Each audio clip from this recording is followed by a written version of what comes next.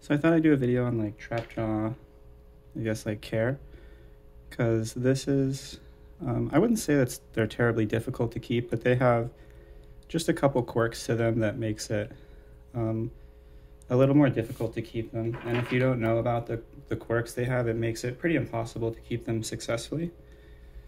So the first and most important thing is, I don't really know if this is true for all species, but at least the 3 species that I personally have interacted with, which is Odontomachus perennis, Ruginotus, and Hematotus, they're all present in Florida.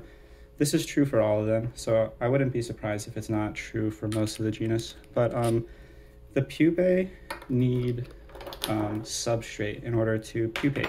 The larvae need substrate in order to pupate. So while they're, spinning their cocoon, they kind of like, the workers will even place pieces of substrate on them.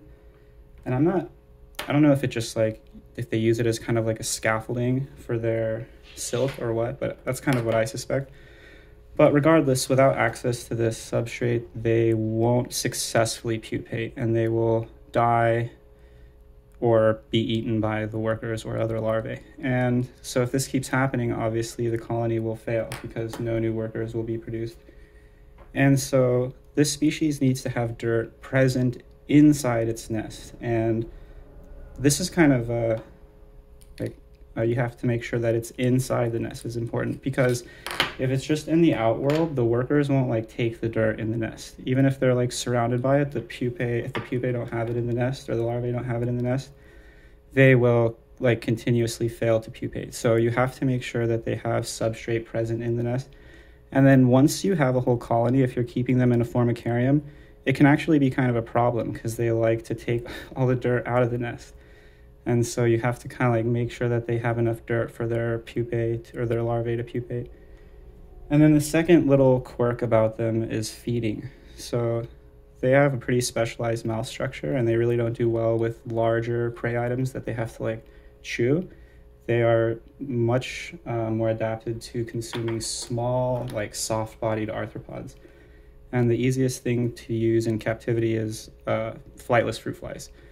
Anyone that keeps dart frogs or a few other pets that need flightless fruit flies knows they're very easy to keep, very like low maintenance, and they're a great feeder.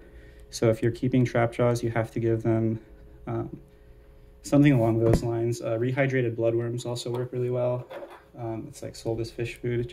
It's freeze dried, and you just kind of moisten them, and so they'll accept those.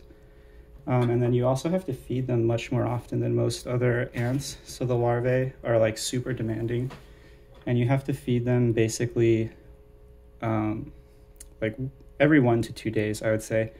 And this you have a little bit more slack once the colony is like well established, but during the founding stage, if you don't feed the queens, like if you don't provide the queens food to give to the larvae every 1 to 2 days, there's a very good chance that they will eat the brood, like cannibalize the brood, or the larvae will cannibalize each other.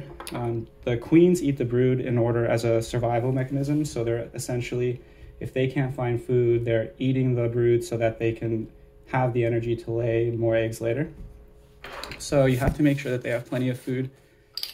But if you just do those few things, like the type of food, the feeding frequency, and the substrate in the tube, they grow really, really fast. They're pretty low maintenance. And they're a lot of fun to keep, especially because they can't climb glass. So with ants, that's always like a huge plus. And so you can see I'm just tubing up a bunch of queens we caught. And I just put a little floor of sand and dump them in. And that's that.